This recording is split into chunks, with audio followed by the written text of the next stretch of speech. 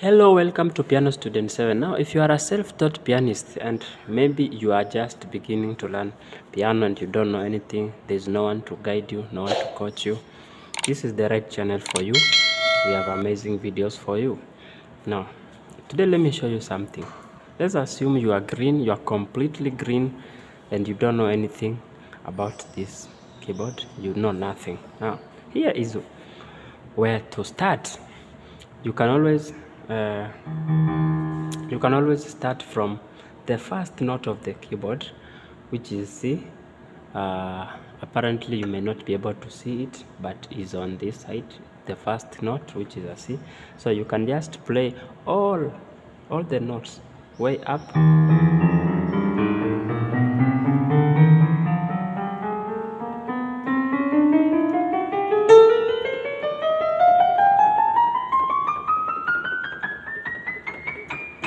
You can also play down.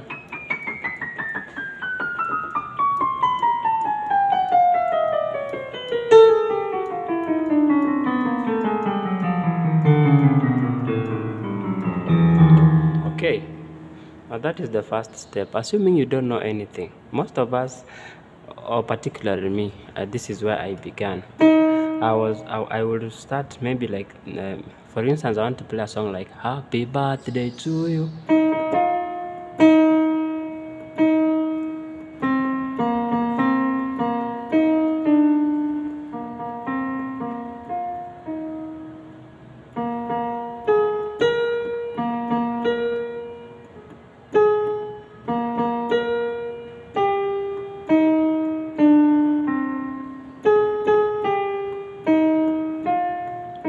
Okay, that is just it's not like you understand anything, but just creating those tunes, they help a lot. Okay, now once you are done with that, you come to my tutorials. Now in my tutorials, I take you from basic, from basic, where you can start developing your skills. You can't start developing unless you have the basics. So the basics, you start with at least you need to understand that there are 12 keys on a keyboard, and basically they are from this C up to here. This is basically the entire keyboard. The rest of the notes is just a repetition of this from C to B. So this is C, D, E, F, G, A, B. Then you repeat again A, C, D, E, F, G, A. Okay, so if you want to know a good formula to name this key, I want you to put your fingers like this on this white note or black notes. Okay, now where you have this three, a stack of 3 black notes, you also have another stack of 2, and the rest is a repetition.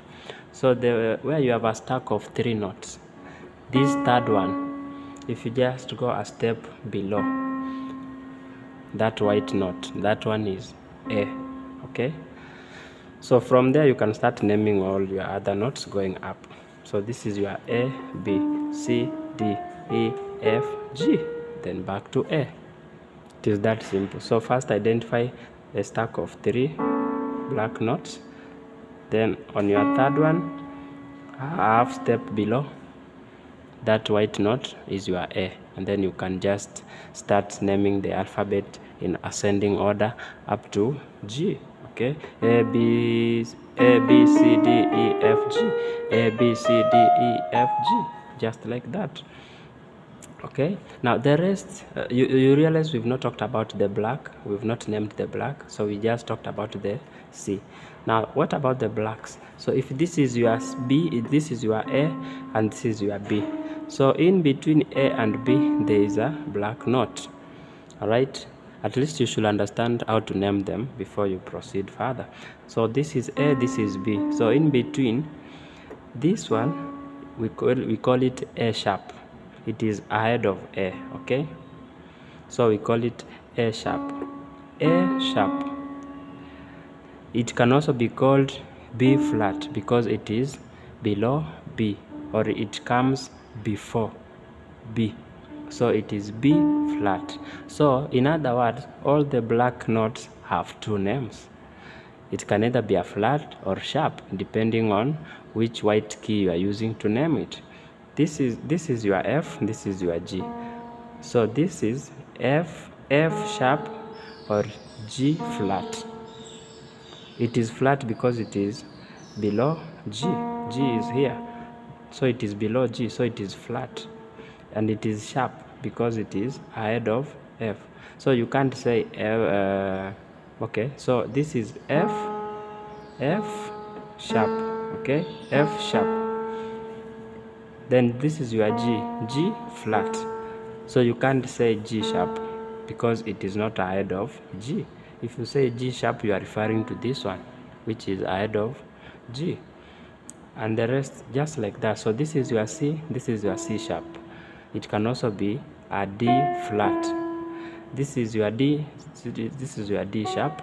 It can also be your E flat, and so on. And the rest is just a repetition of those notes. Then now, once you are done with that, at least you know how to name them. Now you start playing.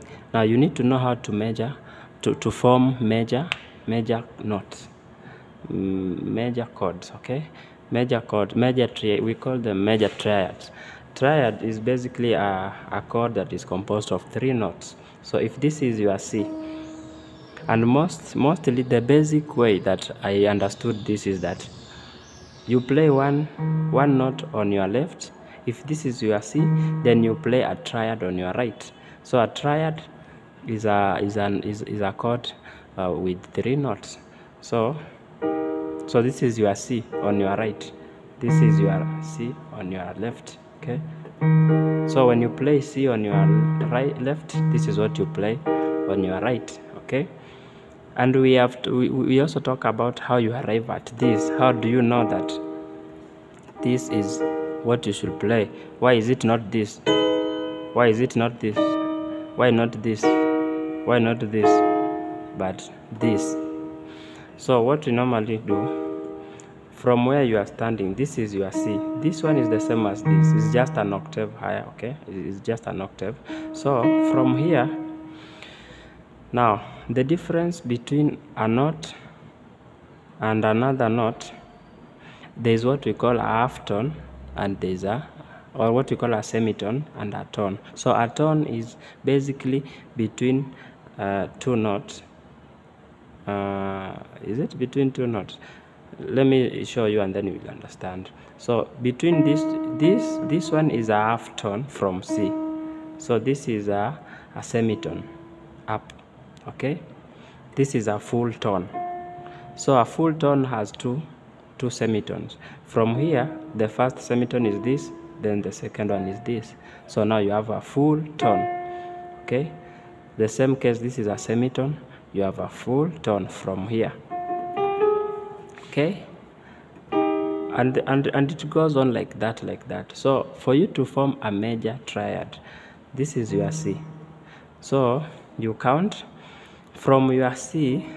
The first you count 2 notes, or let me say you count 3, because you start with the C itself. So this is your 1.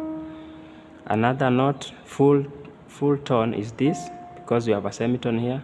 Then another note is this, because you have a semitone here. So you count 3 from the first one, which is C. That is your 1, then you are 2, then you are 3. Okay. So now that is the second note in forming the C triad. Then you go to